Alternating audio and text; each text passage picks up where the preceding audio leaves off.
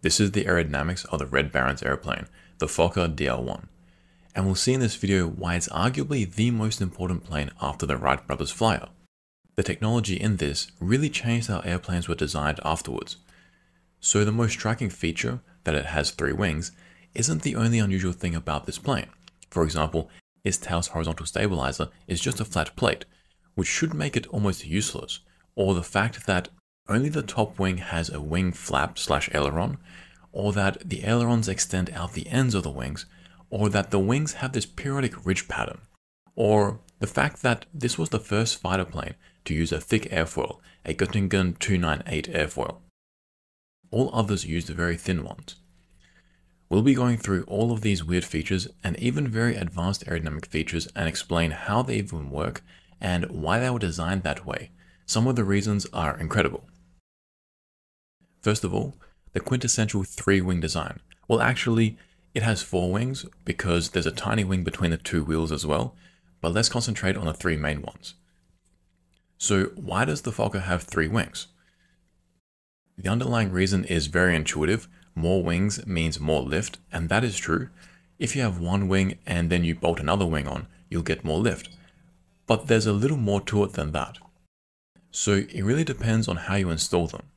This is a cut plane through the wings and we're looking from behind. It's colored in the pressure. And the pressure is important because pressure is how wings produce lift. The idea is that you generate higher pressure underneath the wing than on top. That pressure difference then creates a force upwards. For a regular wing, the thing stopping the high pressure underneath from merging with a low pressure on top is the wing itself. But for a triplane or even a biplane, there's nothing stopping the pressure of each wing mixing in the middle. When that happens, the pressures neutralize and your wings overall begin to act less like separate wings, but really more just like one very large wing. The good news is that here, the pressures on each surface are still quite distinct. That means that the pressures haven't neutralized completely, but in this figure, which shows the velocity and the streamlines, you can see that there is definitely some mixing of fluid in each of these sections.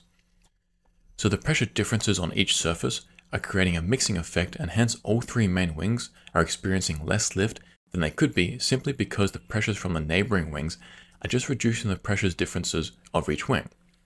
What that means is that yes, having 3 wings can, and usually does, increase the amount of lift you get, but it's not a 3-fold increase, so the wings become less efficient. And while in theory, 3 wings give more lift, in practice, designers took advantage of that benefit and made the wings smaller. That has some very important effects on the airplane's aerodynamics. The first is that the lift drops. That's usually not too bad because you're producing way more lift than you need anyway. But what's more, the wing loading increases because each square foot of the wing has to support more of the plane's weight through lift production. That directly reduces the agility of the plane. But on the other hand, because the wings are smaller now, they have a smaller second moment of inertia, which means that it's easier to turn. So there's a balancing act going on where one effect is bad for agility while the other effect is good. In this particular case, the Fokker actually had a lower wing loading than any other fighter plane at the time, and coupled with a second moment of inertia benefit, it made it very agile. Another major problem of a tri-wing design is that you now have 3 wings producing winged vortices, as you can see here, and hence more induced drag. And with these shorter wings, the aspect ratio is now smaller, just 4.04, and that increases the drag even more. Now I have to stress that almost everything I'm saying is looking back from a modern perspective. Back in the 1910s, the aerodynamicists didn't have access to this kind of information. And that's why, even though the Fokker DR1 had some undesirable effects, it still was either the best or among the best in almost every aeronautical metric, and that made it a truly great airplane of its day and one that changed airplane design forever. Now, this tri-wing design actually resulted in each wing performing very differently. NASA actually tested this plane and found that at top speed, the top wing produced 2.55 times as much lift as the bottom wing. That is for a couple of reasons, including that the bottom wing joins the fuselage. So looking at how it was bolted on, the bottom surface now is completely clean, but the top surface now has this interference from this fuselage over the top.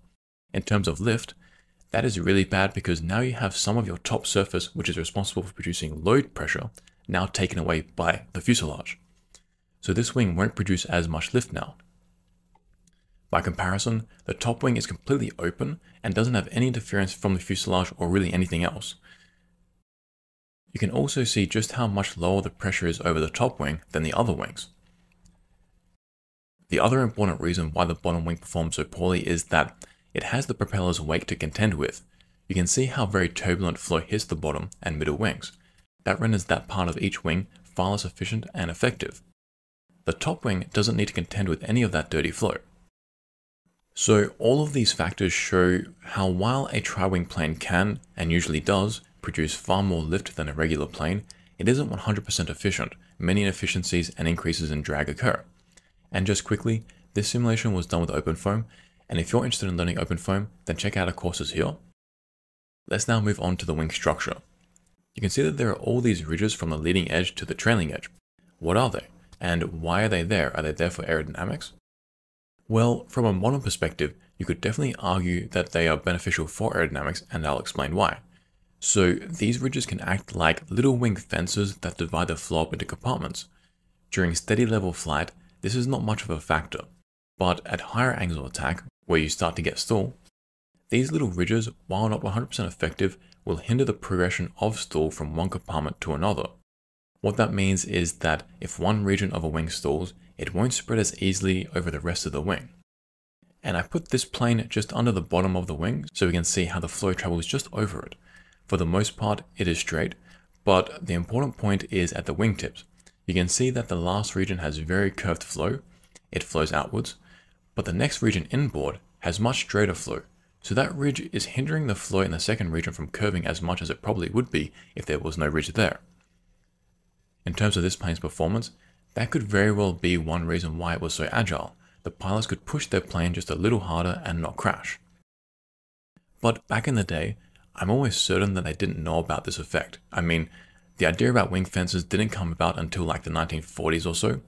So unless the manufacturer was incredibly advanced and didn't tell anyone about the true aerodynamic benefits of this feature, I don't think they actually knew about it.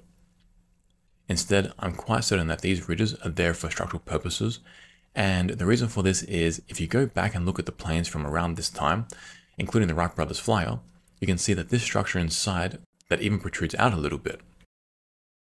This structure is not only there to give the wing strength, but also to preserve the airfoil profile.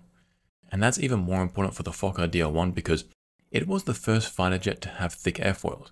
It used the Göttingen 298 airfoil, which has a 13% thickness to chord ratio. That's about the same kind of thickness we use in passenger airliners today. Before this airplane, wings were very thin, a couple of percent thickness to chord ratio, and that's it. And the reason why plane wings were so thin back then was because the first airplanes were based on birds. Researchers noted just how thin bird wings are. If you pull the feathers off like a dead seagull, the wings are actually incredibly thin. Another good example is bat wings. We now know that they're thin for other reasons, mainly because of weight and flapping purposes. The wings we use operate on a very different principle. They don't flap. As such, a thicker wing is better. It produces more lift, and we can see that in this cut plane just how great the pressure differences are from the top surface to the bottom surface of each wing. A thicker wing can go to much higher angles of attack too, without stalling. And that is one of the reasons why this Fokker DR1 has the best climb rate up until about 12,000 feet. Now, I tried to research what was the first plane to use thick wings, and this was the earliest example I came across. If so, then this is the reason why this is the most important airplane behind the Wright brothers flyer. I can't stress enough how big a breakthrough this was because it opened up aviation where planes were safer, more efficient, could carry greater payloads, and so on. This one difference completely altered how planes were built ever since. Thick is just better. If you know of an earlier example of a plane with thick wings, let me know in the comments below. Another benefit of having such thick wings is that you could put more structural stuff inside them. The irony is that the Fokker DR1 actually had problems with structural strength, and the earlier models tended to break. And that actually brings us to another benefit of the tri-wing design compared to either a mono-wing or a bi-wing. A tri-wing design can use smaller wings. As such, the loadings at the wing roots, so where they connect to the fuselage, are smaller. That means you don't need to use as much material to strengthen the plane, so it can be lighter. And that was certainly the case with the Fokker DR1, which was one of the lightest fighter planes at the time. The lightness came with another benefit too, the thrust-to-weight ratio. The engine wasn't the most powerful, but because the Fokker was lighter, it had a better thrust-to-weight ratio than almost any other plane, so it could accelerate faster, turn better, and climb faster too. Concluding this part, the ridges here are almost certainly just for structural strength, and the potential aerodynamic benefit they gave was just a happy coincidence. Now, there's another oddity to these wings, the fact that only the top wing has a wing flap, or an aileron, depending on how you want to classify it. The wing flaps are used to change the effective geometry of the wing, so that it can become more or less cambered. As a result, the lift can either increase or decrease. For example, when you want to take off or climb, you angle the flaps down. When you want to cruise, you want to keep them more level. Ailerons are similar, but they are more outboard and they are used to help the plane roll or bank. By deflecting one side by a different amount to the other side, you create a different amount of lift on each side of the wings, and that rotates the plane around the center axis. Wing flaps and ailerons are very similar, and each one can function as the other, but generally, wing flaps are more inboard and ailerons are more outboard. The reason why ailerons are more outboard is because that provides a greater moment arm that makes the plane roll faster. But the fact that the Fokker is using these flaps as both ailerons and wing flaps is not unusual either. The unusual thing is that only the top wing has flaps. The other two wings couldn't change camber, so their lift production was really just a function of the angle of attack of the plane, and that was largely dictated by the top wing and the tail. So why didn't the bottom two wings have flaps? To understand that, I think we need to look at the tail. As I mentioned at the start of this video, the tail's horizontal stabilizer is just a flat plate. It's really bad. If you have the air hitting it at like even a small angle of attack, 3 degrees perhaps, the flow is going to separate and the tail will lose its ability to pitch the plane up or down. So with such a bad tail, how did the plane even manage to stay in the air? That is mostly because of the middle wing. Looking at this video, the flow over the middle wing and even the bottom and top wings to some extent are angled perfectly for the tail. If you look closely, the horizontal stabilizer is angled up too, and so perfectly, so that the air hitting it is completely in line with it. With this kind of flow, the bad tail has almost no chance of stalling. So it was actually the wings and the middle wing in particular that fed the tail with the correct flow. If you had a wing flap on the middle wing, the flow coming off it would not be at the right angle anymore, and the tail would probably see a greater angle than it could handle. The top wing helps it in that too, in that when the flap is tilted down, the flow will be shot down at an angle and hits the top surface of the horizontal stabilizer. This surface is the one that risks stalling, so the wing flap here actually helps keep the flow attached. Now I should mention that Fokker didn't go overboard with the flaps because you can see that the flaps only really start in line with the ends of the horizontal stabilizer. That indicates that Fokker also knew just how sensitive this area was to variable flow. That now explains why the top and middle wings are designed the way they are. But why is the bottom wing designed without flaps? That's because if the bottom wing had flaps too, when they deployed them, the flow would then be angled down more, and that will angle the flow above it more as it fills that gap, and the angle then hitting the tail will be greater and potentially stall it. So that's the aerodynamic reason I can see why the wing flaps were placed where they were. There might have been some structural reasons too. Maybe, for example, attaching all the wires were too costly or even difficult, I don't know. But there's one more detail about the wing flaps / ailerons that is really weird. The fact that they extend past the end of the wings. There are a few benefits to doing that, but I think the benefit they were going for was that when you deploy the flap down, the front of the ends now stick up into the air. That is called a horn, or air horns. And it was very common practice in planes after this one, and even today you can still find cheaper planes with this feature. What this horn does is provide a surface for the oncoming air to crash into and push it back. That then rotates the wing flap more, and the reason why you'd want that is it makes it easier for the plane to operate the wing flap. All of these planes were physically wired, so the controls the pilot literally had a load on them too. To operate them required force, and the more the flaps are deployed, the more force is required to even hold them there. This horn produced some force to help it rotate and alleviate the strain on the pilot, and that's an even more important point when it comes to dogfights, because the greater the loading on the plane during fast turns and steep climbs, the more force is on the flaps and the more force the pilot has to use. This horn idea was cutting edge at the time too. So that's the reason why I think that they had the flaps extend out so far. But I think that there were other benefits as well that the designers didn't quite realize, mainly because it took another 20 years or so for the theory to develop. So those benefits concern the wingtip vortices. We now know that wings produce vortices at their tips. In this case, the ends of these flaps are right where the vortices are created. These flaps potentially reduce the wingtip vortices by creating a barrier for them to crash into and really get hindered. That reduces the plane's induced drag. But the induced drag and vortices weren't completely mitigated because, again, we now know that the vortices roll up over the entire chord of the wing and not just at the very ends.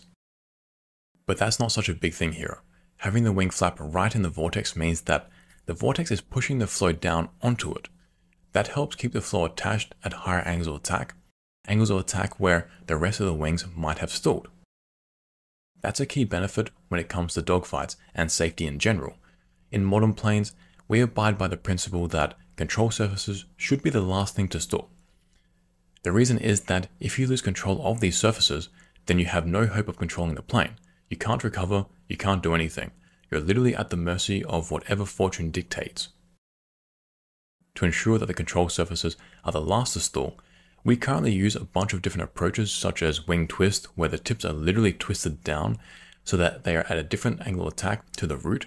We also use vortex generators. We use different airfoil profiles, ones that stall at higher angles of attack. Back then, all of these approaches were way in the future. They had no idea of them. And I'm not even sure if that was a widespread practice to ensure that you kept the control surfaces controllable. I don't know. But with this particular geometry, the vortices help the pilot control the wing flaps and in turn be able to fly more aggressively than opponents. Finally, why did the tail have such a flat horizontal stabilizer? Honestly, I don't know. I mean, they had realized just how much better thick wings were, so why they didn't make the tail thicker is a mystery. I have a couple of ideas, but I'm not sure if they're right. The first one is that because thicker wings was so groundbreaking, perhaps they didn't want to rock the boat too much, and they didn't have enough information about how the tail would react to having thick wings too. So they just stuck with convention here. Maybe. The other reason why might be because of manufacturing costs and material. During wartime, it's hard to get anything other than bad vibes, so maybe they just didn't have the resources and just decided to go with this simple and proven design instead. Or maybe they just saw pigeons had tails like this, so they must be good. As I said, I'm not sure the exact reason, and if you have any ideas why, let me know in the comments below.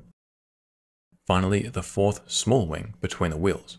Well, I think this is just a case of Fokker going lift crazy and wanting any surface that they could produce lift.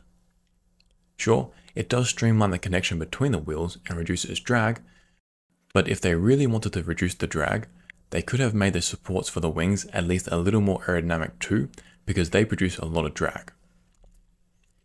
So with all of these features and benefits, the reason why the Fokker DR1 was such an amazing and groundbreaking airplane was partly due to good design principles and partly due to luck, where some of the things they did just all worked out together, and we know now because of our aerodynamic theory has advanced to the point where we can understand these effects. And that is why the Fokker DR1 was one of the most important planes of all time.